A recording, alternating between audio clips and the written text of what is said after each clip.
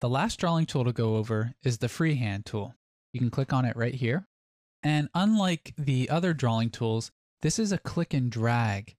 And you can see in the bottom here, it says press left mouse button and drag to draw.